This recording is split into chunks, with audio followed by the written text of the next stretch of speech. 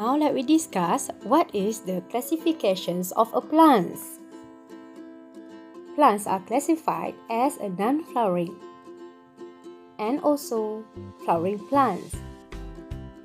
Now take a look at the flowcharts of the types of plants.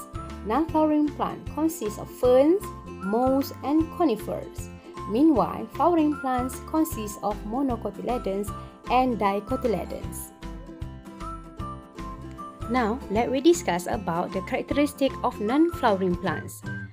Non-flowering plants do not produce flowers and also do not produce fruits.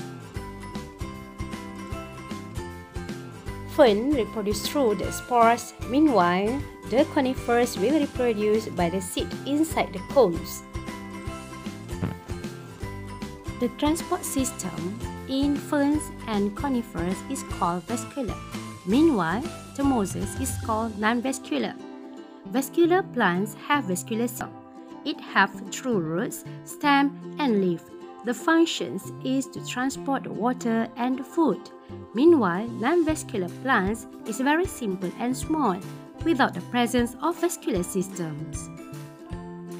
Here are the summarized for the mosses, ferns, and the conifers.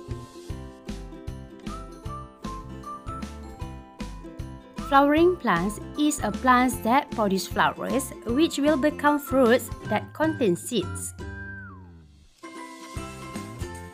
We are going to discuss the parts of seed which is called cotyledon.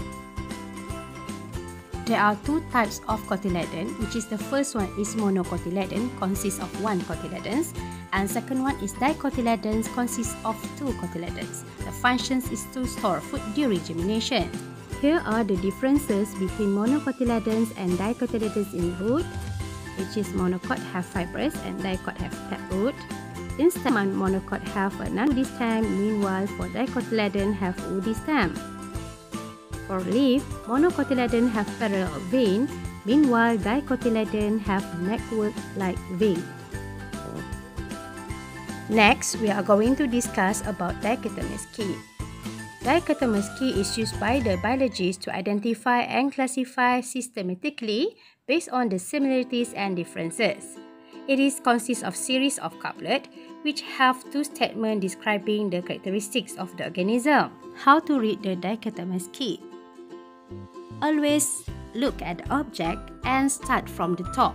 Read both statements and decide which one is the best fit to the object and follow the instruction. Let's say for number 2, and it is scaly skin, and go to number 4. Next one, at the number 4, when you are come to the name of your object, so you are done.